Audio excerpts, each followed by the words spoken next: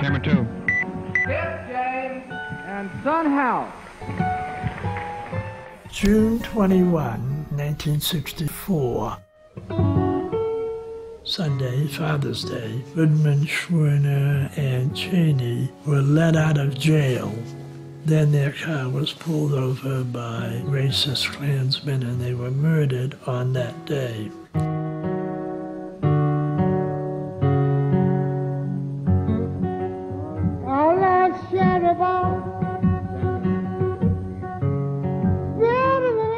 On the same day, now so well remembered for the murders of 3 civil rights workers, 2 other groups of visitors to Mississippi made contact with 2 of the greatest early blues legends to be rediscovered.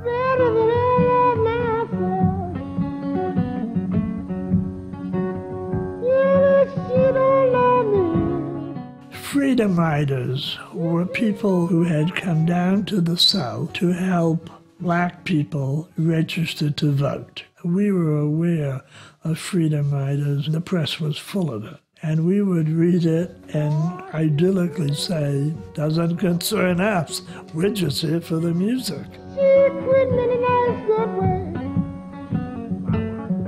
Skip James was living in Tunica, pretty disillusioned with music and probably not ever anticipating to be a musician again professionally. John Fahey, Henry Vestine, and Bill Barth made a trip to Bentonia and met a woman who's an aunt of Skip James who sent them to the area in the Delta where he was. He had done some sides for Paramount in '31. Then there was a 33-year void, a complete absence of knowledge. So they brought him to Newport, and it was just tense. What is he going to sound like? And he sat down, and he touched the end of the strings, and he brought his head up, and he opened his mouth. You know that I've been a devil. I've been a devil. Still to be that for a man. It was his moment. How good can he be? How much magic can he have? You know I could be right. You know I could be right. Then again, it was electric. He just left you breathless. He was so great. Well, it was nothing but no devil. He done got my baby and he done gone.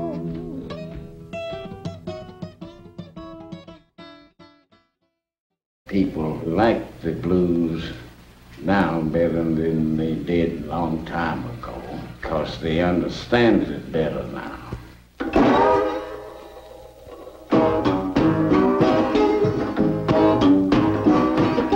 They got a letter this morning, I ring it red.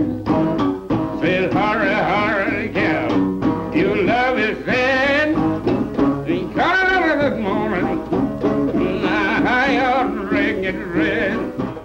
Are you the Son House that recorded for Paramount? Are you the Son House that knew Robert Johnson and Charlie Patton? And he said, say, who is this anyway? You're uncovering history. I mean, can you imagine the thrill of that? To actually find somebody that could play it. I said I didn't have a soul, and I threw my arms around. You know I cried last night.